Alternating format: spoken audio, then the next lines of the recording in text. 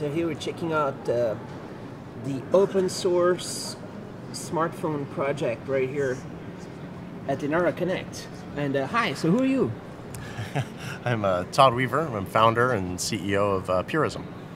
So Purism right here, this is your website, and you have a crowdfunding campaign.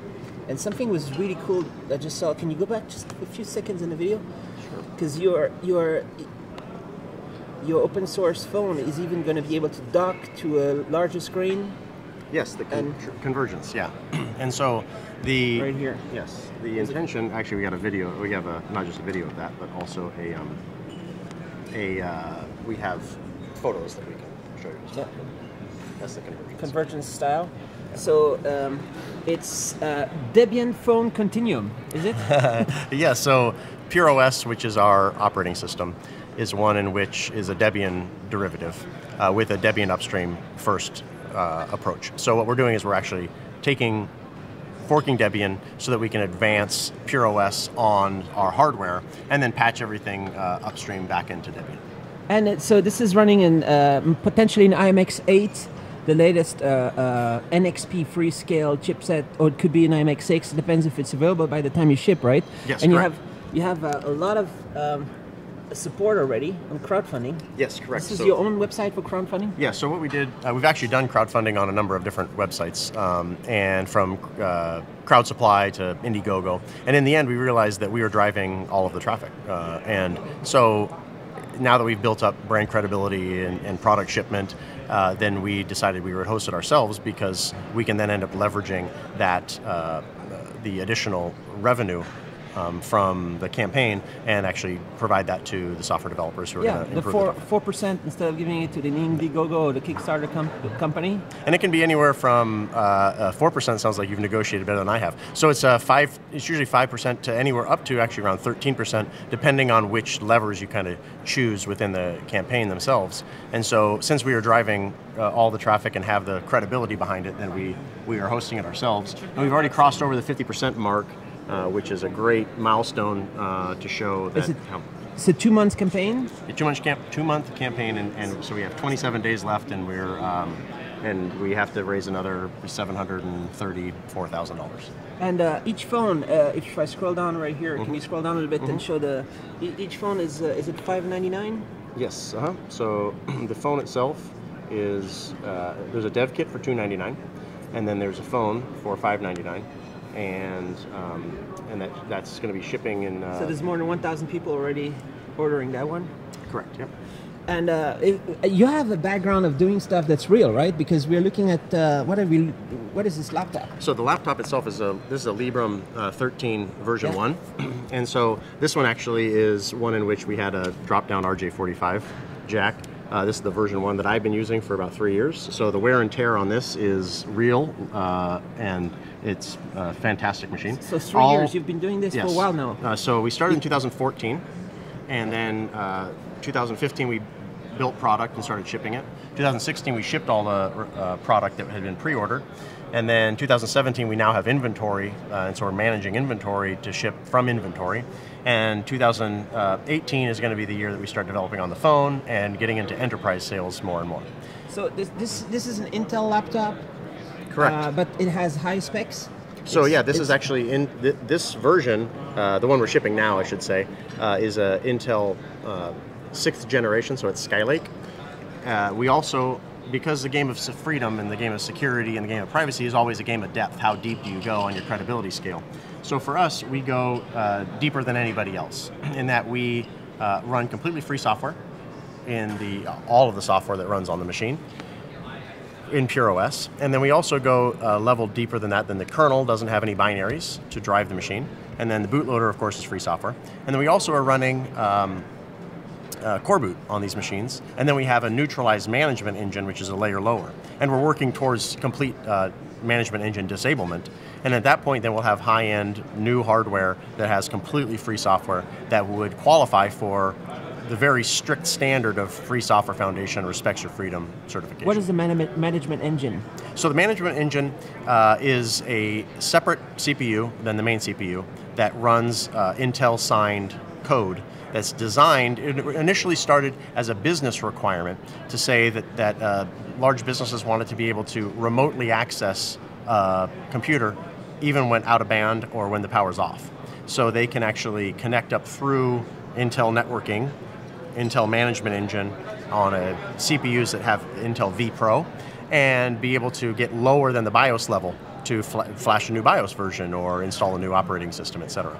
And then that sort of took off and is now in all Intel-based CPUs since 2008. Since 2008? Correct. Yes. All CPUs have vPro? All CPUs have management engine binary. They don't all have vPro. So there's actually three things to do what's called Intel AMT. And this is a lot of people get this confused, so I'll try to summarize it in this video. There's three things to get Intel AMT. You need a CPU that has vPro, which we don't have. We use CPUs that do not have vPro. The second thing you need is you need Intel networking, which we also don't have. We use Qualcomm, Atheros, and Broadcom for the networking. So we've removed that piece. The third thing you need is a management engine binary. The management engine binary is a requirement for existing BIOS vendors, as well as even core boot. So what we do is we disable, or not disable, we neutralize the management engine, and we're working towards disablement of the management engine where it doesn't even run at all. So of those threats, we already have removed two of them, and the third one we've neutralized and are working towards complete removal of that management engine.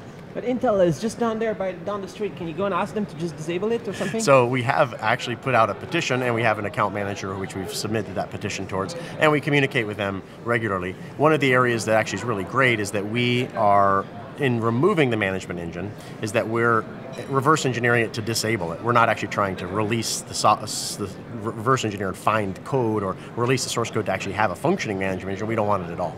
So Intel is aware that this is a concern from a security standpoint, and may, in future versions, offer a ME-less, which is their term, an ME-less design, but right now we don't see that. So we're going to continue to advance towards reverse engineering to disable that management engine CPU. Because there was a funny kind of story in last month or two, recently, where the whole vPro stuff was kind of like cracked and hacked, and all of the people are in trouble. Yeah, through and the Intel guys that were behind vPro all fired or what? No, I doubt it. They're promoted. Yeah, sorry, that's talking. That's funny. Yeah. So they no, actually, what the process was is that there was an exploit against vPro, which of course was a fairly simple exploit, a web-based authentication exploit against Intel AMT. So if somebody was running those three things I mentioned, then they were exploitable against that crack. Of course, our machines were not exploitable because we don't have the vPro and we don't have Intel networking. And we also have a neutralized management engine. But that's just a highlight that there's more exploits to come, right? This is a binary. Even though it's signed by Intel, there's already known issues with how it was signed, and there's bugs, right? So human error will inevitably show through on the exploits. And we know that there's even going to be some discussions in some upcoming Black Hat conferences about some more of these Intel management engine exploits. That sounds like a lot of, no, I'm just joking a little bit, but a lot of challenges with the Intel world. So how about you take this beautiful laptop and make it into an ARM laptop? Are you considering this? So we are actually, from DebConf, we've talked to a number of ARM engineers about seeing if there's enough demand to fabricate an ARM64 based laptop. And because Purism can manufacture in smaller quantities, a lot because of the supply-demand story within China, allows us to, have a higher cost of unit, but also be able to target some NRE, higher NRE fees to fabricate in smaller quantities. So that allows us to actually have a story in which we can potentially create a brand new type of product, specifically an ARM64 in a small form factor laptop that has, actually in this case would be a completely free hardware design down to the schematic level. So we've been discussing with a number of ARM developers, designers, Some of the guys are on here. Yeah, exactly. At this conference is a key area to gather up those individuals. Because I think these guys over here and me and lots of people have been waiting for, maybe you will be the one to finally make it happen, crack the issue Sure. or something. Yeah, it's possible. Like where suddenly maybe you have the awesome ARM laptop. Yeah. Running Debian on ARM. Yes, right. So the issue is about MOQ, and the way that we work is we work in a pretty low risk business model, where what we would do is if we see that there's enough demand just from talking with people in the community, and then we have the ability to fabricate something in the quantity that we would target, then what we do is we basically put out a crowdfunding to say, is there enough people that are interested? And if there are enough people, and that number might be 500, it might be 1,000, which is not such a significant number, it's a non-starter. It just means that we have to show that there's enough demand that will pre-order. And then in that case, pre-ordering in a dollar amount that we know we'd be able to fabricate and still be able to deliver on the product, then we bring that to market. So that's something that we're in discussion with a couple of key individuals, and if the kind of the numbers work out, then we'll probably be able to bring a crowdfunding product or project to market, and then hopefully within maybe 6 months after that, be able to see an ARM64 laptop. So is it public how many you sold of the Intel laptop so far? No, it's not, but we measure it in the thousands. We don't measure it in the 10,000s yet, right? Yeah. So we've been doubling each year. So it's been fantastic growth. More and more people are being made aware that security is a game of depth, and you need to be able to go deep all the way into the hardware. And Purism's popping up more and more for the hardware vendor that they would want to buy from. And that goes from consumers, individual users, customers, all the way to enterprise sales. And so there's this consideration that you have, if we can scroll up to the top again, Sure. where you're talking about this, the smartphone. Mm-hmm.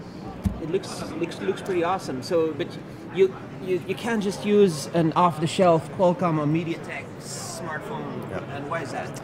Well, we evaluated pretty much everything that's out there, from ODM designs to what we can source currently through existing suppliers like BYD, and what we came out with was that in the end, all Qualcomm chips are married the CPU to the baseband, and that, from a security story, is a disaster.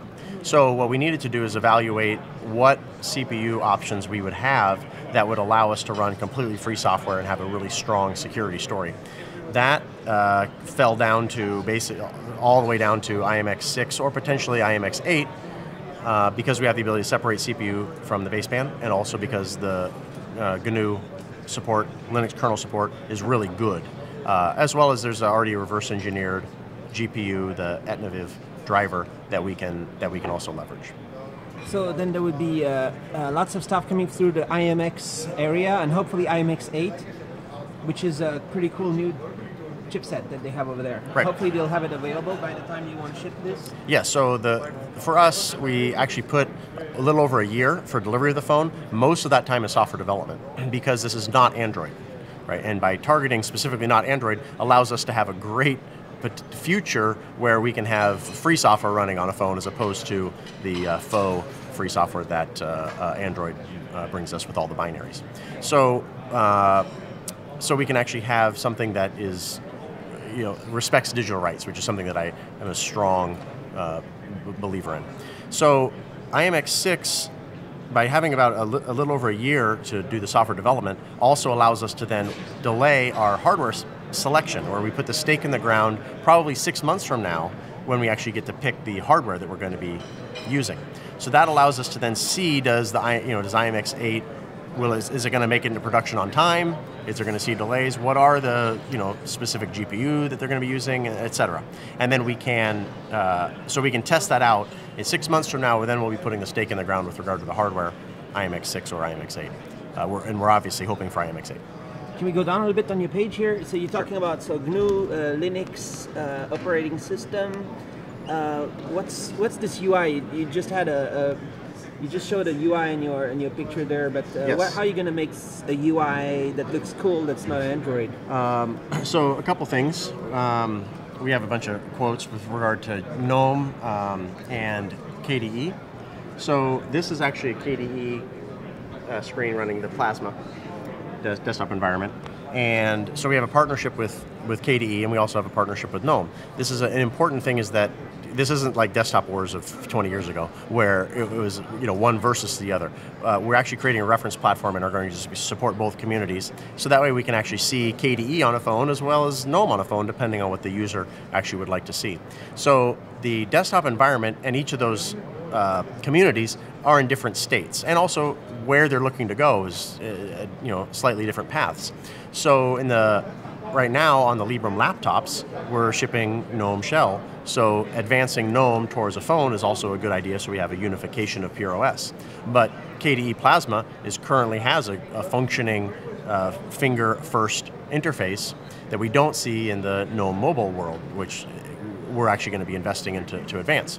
So we are going to be supporting and advancing KDE and seeing where that goes, and then also supporting and advancing GNOME to see which one's going to be the best choice for us to ship by default. But knowing that a user can also switch to the other is really important for the user's control.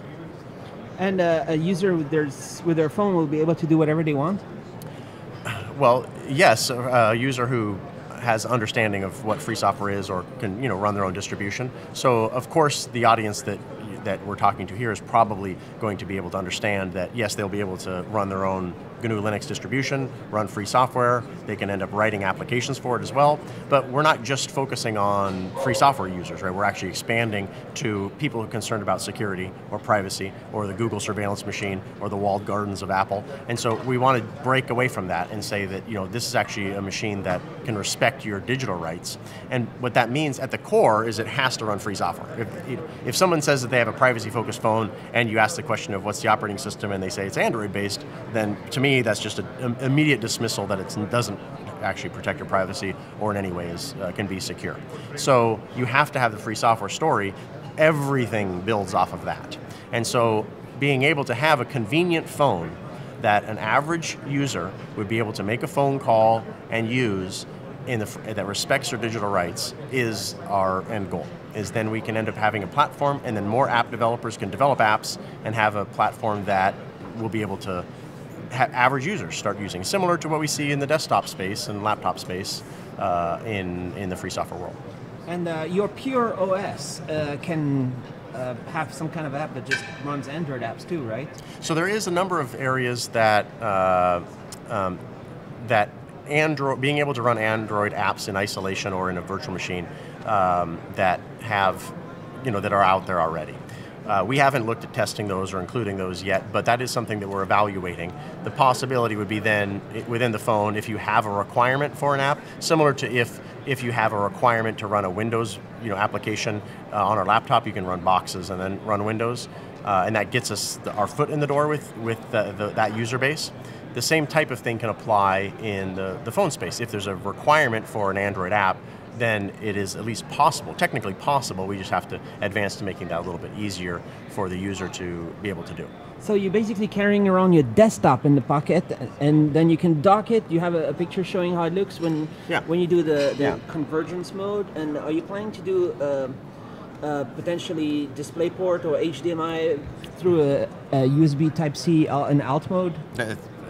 You just described it. Yes. So Type-C USB from the phone, potentially direct to the monitor, otherwise through a hub, and be able to then have a docking device as well, and then be able to support the phone, the touch-only interface on the phone, and then have a full desktop environment on your larger screen and keyboard mouse. Cool, awesome. So how many people in your company? Where are you based? And we have about 18 full-time employees.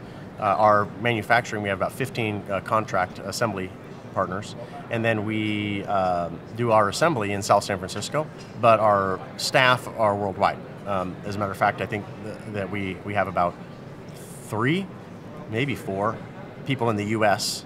everybody else is international. And the 3-4 are not even in the same office. There's no office. So we have our assembly office, but that's all of our assembly contractors. And so when we bring in machines, then we do all of our testing, OS loading, configuration, shipping, all from South San Francisco. You in San Francisco? Yes. Yeah. And so I'm here.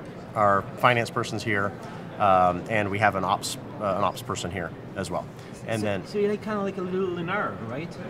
Yes. Because Linaro has all these guys. They're distributed all over the world. They live in all the 100 different countries or something. Yes. And so you're doing something like that? Yeah. So exactly. So for me, when somebody opens up their laptop and then connects to VPN and connects to our services, at that point, then they can be working for us. So it doesn't matter to me geolocation. We're probably, arguably, the most progressive hirer ever, because we will hire based off of a user's eagerness and understanding of free software, and so we don't care about anything else, right? Geolocation, age, gender, it does not matter to us. What we want is people that are eager to change the future for the better, and that's the people that we hire, no matter where they are. Usually, that's a cool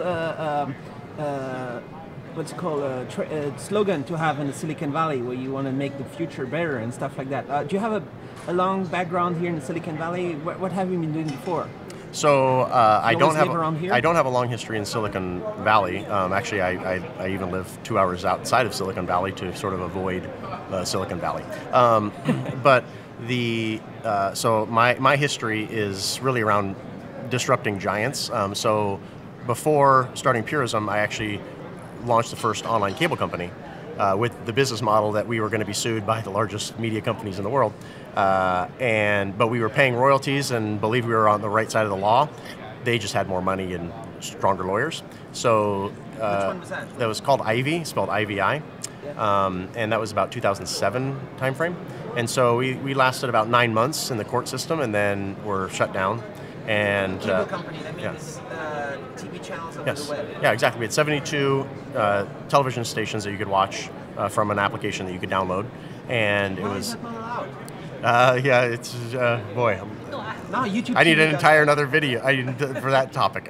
So it's not allowed. In short, is that the regulatory system and the monopolies that the cable companies currently have. So it's a government-provided monopoly into a specific location, and what they have is then they negotiate for the rights to redistribute the channels, and so it really is. It's just giant corporations strangleholding on what the users actually want. And users, of course, what they want in the television market is they want transparency and freedom of choice. Cutting the cable. Yeah, right. But cutting the cable allows internet. you, correct. And doing that, what Ivy was doing, which is another separate video, but in short, what I was doing was I was disrupting the cable industry, saying users should be able to choose their individual channels and pay for just those channels, which allowed for then individuals to say, I want to vote with my wallet. Right now in the cable market, you can't vote with your wallet. You pick tiers, you can't pick channels. So by definition, you're paying for a lot more channels than you actually want. And the end result is everybody wants 10 channels, everybody wants just a different 10 channels. So by offering transparency and individual channel selection allowed for us to actually have people vote with their wallet and then create good content. That just doesn't happen. So the entire US television market, in 2007, I explained that it's going to be a decade before we can actually get good live streaming television. And here we are, 2017, where it's starting to happen. One thing that I think is really strange, and I'm European, when I come to the US and I try to watch TV, it's very hard, because basically it's advertising all the time. Yes, how can people stand this? A lot of the youth can't. So the trends are the youth have cut the cord. I mean, cutting the cord to me is already, a thing of the past. If you watch a TV show, it's like interrupted 10 times. Yeah, so they don't. How is that okay? So it's not, and that's also why the market is showing that it's not okay, right? So that's why a lot of the youth are streaming videos online. They're almost consuming all of their entertainment online. And that same type of story applies to actually what we're trying to do with the phone, even by having an IP first phone, is that phone providers now are, they're like cutting the cord from a phone provider is like the next frontier of cord cutting. Will be then we can actually say, you know what, I want you to be a dumb pipe. So my approach to all ISPs is they should be dumb pipes that just give us internet. They can still make money being dumb. That's right. You can make your money off of providing the data connection, and then all services should be over the top. And so that's what I was an over the top video provider. And now we're going to be an over the top IP first phone provider. And so being able to then say that the user can make an IP call and control the encryption stack and control the software to be able to make that call is actually important. And so this is where my belief is the service providers should be dumb pipes across the board. So I've heard about some kind of like potential ways to do electronic SIMs, and you would arrive in a country and you can just choose your provider. You don't even need a SIM card. Are you going to do or that's too much? It's too much for initially when we launch, but we're laying the foundation for that exact thing to be able to happen. So with software development, that would be able to happen. So the hardware would be able to support it. So what that means is having the ability to support technology stacks and multi-communication. So then you can walk in and then be able to switch it. The switching is actually in that case the software. And then be able to do all sorts of then sort of the sky's the limit, right? Where we can actually do Wi-Fi only, so you can have completely no carrier, and then you can actually tether to other people and have complete mesh networks, right? All of that stuff becomes where being able to have hardware and then a software freedom to be able to do that is then we can really start to see an awful lot of innovations.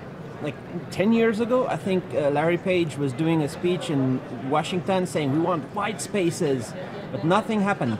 There's still no white spaces. I think that would be a cool thing if people could have a little white space router at home, share with like a kilometer. I counted kilometers. Sorry, a kilometer around their home, and then you would have 1,000 people, and the whole city is covered with free bandwidth. That would be cool, right? But then you need another kind of modem in that phone. Well, so there's actually a few options that can solve that, but we need to increment towards there. So there are existing frequencies that are in the public domain. They're just smaller frequencies, right? So not as far distances. But those larger, high-powered ones are available. And if I could pick, I would say disband all broadcast television, which should just go away, especially because they sued me. So they should all just go away. And then what we should do is use that baseband, that frequency for open internet connection. So then you can just simply connect and be able to communicate online everywhere. But the baseband you might have in the phone might be able to support at 700 megahertz baseband. That might be the old digital TV. Yeah, well, absolutely. That's just hardware selection. Analog right? TV. And so being able to have a chip that actually supports that is if we started to see that frequency was going to become available, then we can start advancing towards that. Then we start seeing some really amazing things. So early on, we can start where, yes, maybe we start having routers, and there's a lot of movements towards this, where you have routers that actually have an open section, right? So if you pass by, you can connect up, right? OpenNet and a few other things. There was something called Fawn once. Oh, maybe. Okay. Yeah. And so that type of thing is helpful, but then by actually having a phone that allows like auto tethering and a few other pieces, then we can start creating these mesh networks, and that would also be helpful in emergency situations where we see cell towers dropping, but we can have a strong network connection somewhere, and then be able to Bluetooth or Wi-Fi connect a mesh network around. So there's a lot of really amazing things that we can happen, but all of them depend on, at the root of it, it needs to be hardware that can run free software so that we can actually advance those causes. So when I look at your open source laptop right here, is this the most open source laptop project in the world? No, if you have pre-2008 hardware, then you actually can get the last remaining bit that we don't have freed yet, which is to have core boot without binaries. So post-2008, this is the most secure and free software laptop available, because we actually have core boot and a neutralized management engine. But the other thing is that by supporting us on the hardware side, then we are investing in those software developers to continue to dig deeper. And so we're going to be coming out with more and more announcements about digging that layer lower, getting towards that disablement of the management engine, and then starting to work on other areas that are equally as important from a free software store. When you talk about the Skylake, do you have Core i7? Do you have the 8th generation? Is Sure. there any chance to be getting that kind of stuff? Or? Yeah. So right now, this is the in the Librem 13 and Librem 15. We have Intel i7 6th generation, which is Skylake. 7th generation we brought in to start evaluating, and so we're going to continue to stay not bleeding edge, but current on the hardware. Part of that is because we, of course, have to do software development effort to making sure Core Boot works properly and is actually productized for that specific hardware. So we'll be staying. If you're buying from us, you'll always be on the in the current hardware realm, but not bleeding edge.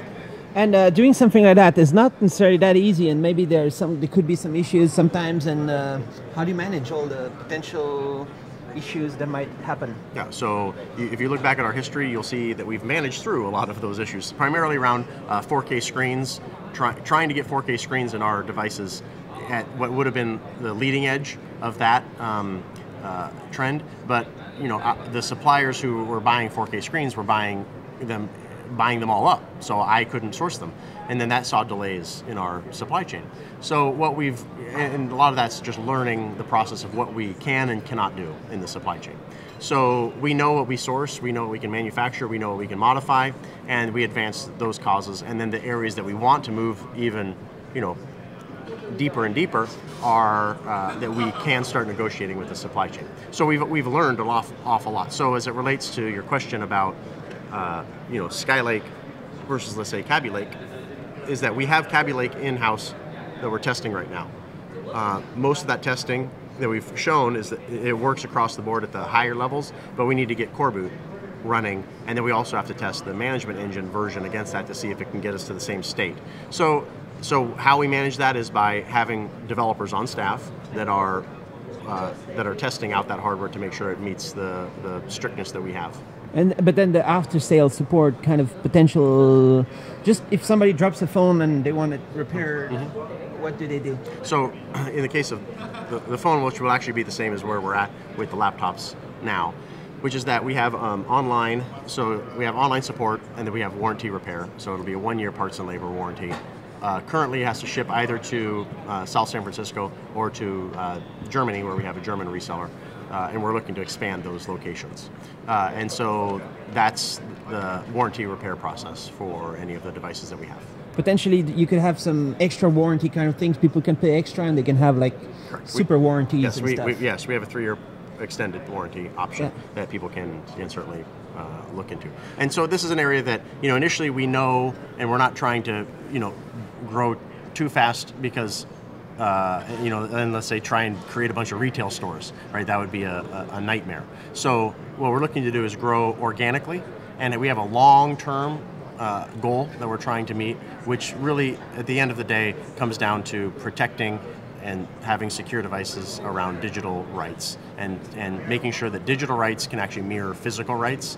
And that is where, if in the future a kid ends up using our phone because their parents wanted them to use a phone that was secure and protected them, then I feel like we're actually making an impact and a change in the future of computing. And if this really works out, super successful, super great, you could have a lower cost versions maybe later? Yeah, absolutely. So the thing is that there are volume discounts, which we are not taking advantage of.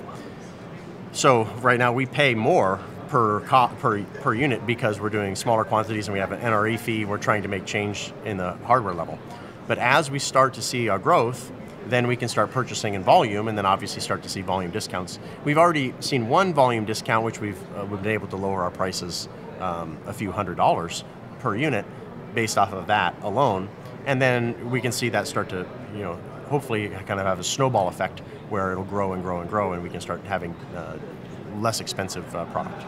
And this is going to be a 5-inch display. The phone is going to be a 5-inch display, correct. And if people want 6-inch, they can hope for the future there can be different versions, right? Right. And so we're actually toying with somewhere within the 5-inch range. It might actually be 5.5. It could be pushing towards a 6-inch size. We've actually evaluated a series of them. The existing phone case that we were looking at, plus the battery, we didn't look at anything that was in the 6-inch range. But that's with all the new modern displays, they do kind of like bezel-less, you know. Maybe you can fit more screen with less. It depends. Yeah, right. No, that's right. It does depend. So right now, what we knew we'd be able to do was a 5-inch. Anything above that, there's some benefit in the sense that we can actually have more real estate space to put IMX 6 or 8 motherboard and peripherals, and have a larger battery. But on the other hand, it also comes down to screen resolution, battery life, which are also some considerations with the larger screens. Are you planning to take people's biometrics and like scan fingers and eyes and faces and all these kinds of things? No, for a number of reasons. I'm not against specifically biometrics as one measurement of authentication, but I am against it as a single measurement of authentication.